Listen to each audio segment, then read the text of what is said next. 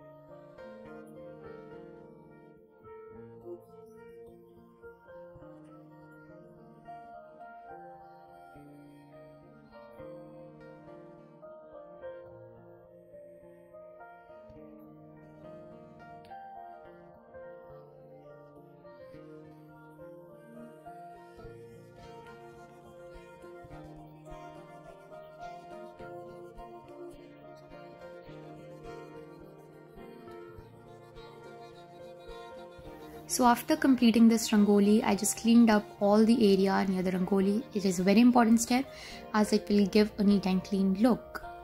And this is the final look of the rangoli. I hope you enjoyed this video. If you did, please like, share and subscribe. Thank you.